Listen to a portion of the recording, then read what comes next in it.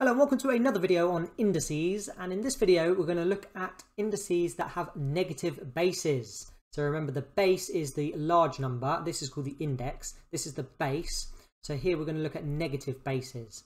Now the first thing I want you to ponder is, are these two things the same?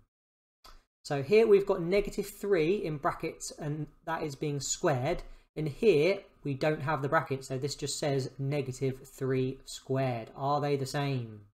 And the spidey sensors among you may be probably thinking, no, they're not the same, otherwise why would you ask me? And you are correct, these are not the same. So this one here, -3 squared, well, this is +9. And this here, -3 squared, is -9. Now you may be wondering, why on earth are they different? Surely they don't mean exactly the same thing.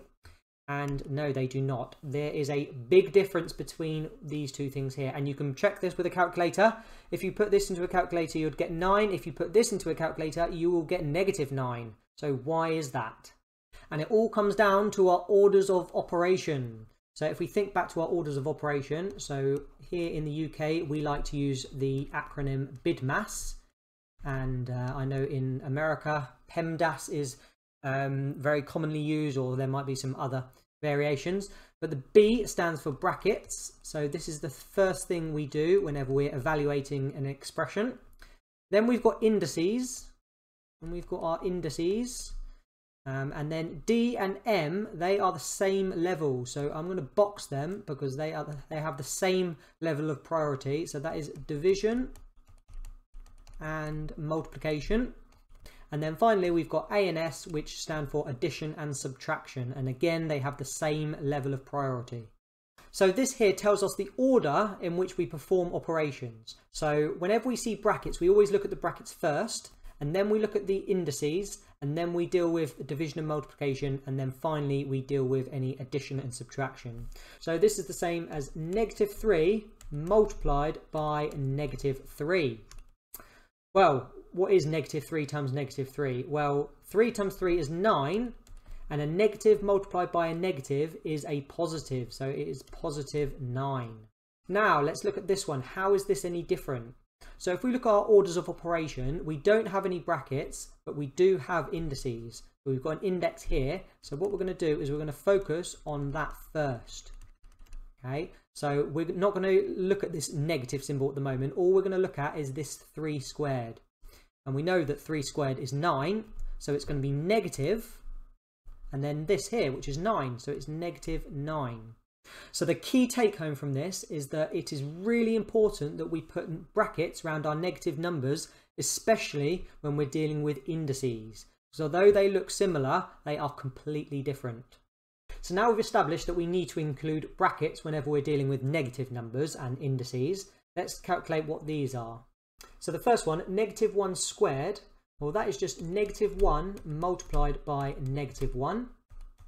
So whenever we're multiplying two negatives together, that becomes a positive.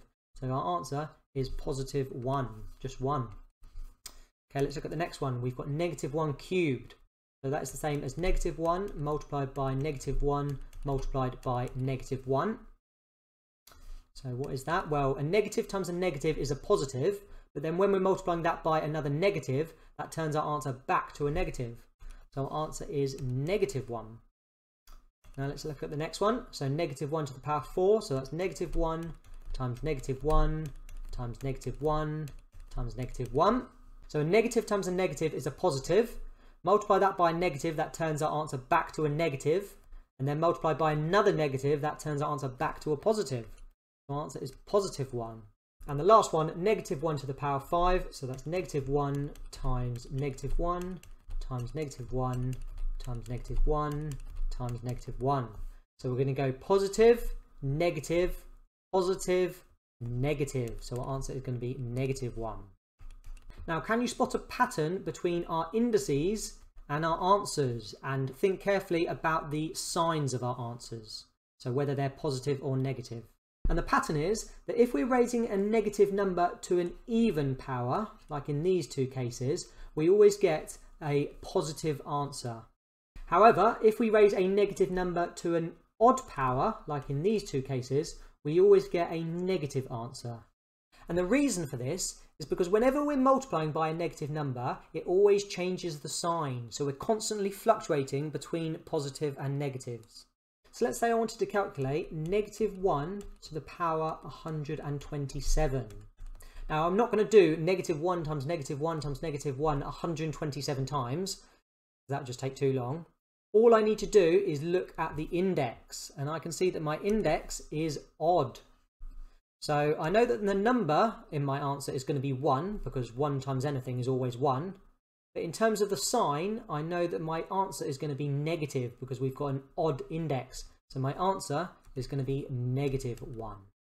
So with that in mind, what I'd like you to do is pause the video and see if you can evaluate these 5 questions here. So the first one, I can see that we've got an odd power. So -2 to the power 1. So my power is odd. So I know my answer is going to be negative. So, and 2 to the power 1 is just 2. So it's going to be -2.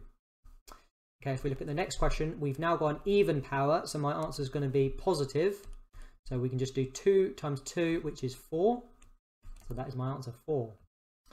Okay, question 3, we've got an odd power. So my answer is going to be negative this time. So -2, so 2 times 2 is 4. 4 times 2 is 8, but we know it's going to be -8. And you can see that it's going to oscillate between negative and positive. So the next one, we've got a positive, we've got an even power. So my answer is going to be positive. So 2 times 2 times 2 times 2 is 16. So our answer is just going to be 16. And finally, we've got an odd power. So again, my answer is going to be negative.